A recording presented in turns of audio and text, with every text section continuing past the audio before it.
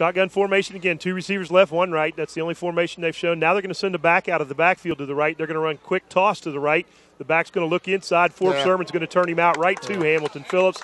Hamilton's going to meet him at about the 15-yard line and drive him all the way back to the end zone. That'll be no gain on the play. Actually, a loss of 2, bring up 3rd and long. Well, that's a textbook tackle right there. You look at Hamilton Phillips right there, and he's containing out there, and he comes up and he hits him right in the shoulder pass. Just perfect form tackling. That's not something that I'm used to seeing a whole lot of. On your